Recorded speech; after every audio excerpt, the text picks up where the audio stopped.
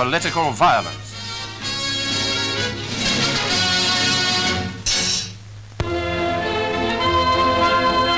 News of a very different kind comes from Junagarh, capital of the state of Junagarh, on the southern coast of the peninsula of Kathiawar.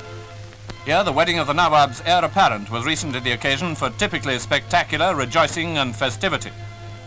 Escorted by state cavalry and followed by many distinguished guests, the bridegroom headed the ceremonial drive from the palace. Junagarh is a small state, but as you see, it was able to produce a suitable number of wedding presents which were paraded through the streets. And after the wedding ceremony, which was brief and I'm afraid doesn't permit even a glimpse of the bride, the bridegroom received the wedding gifts.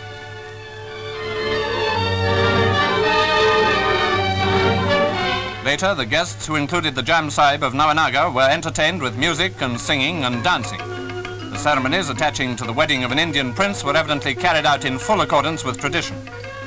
Certainly, this was an occasion in no way marred by austerity.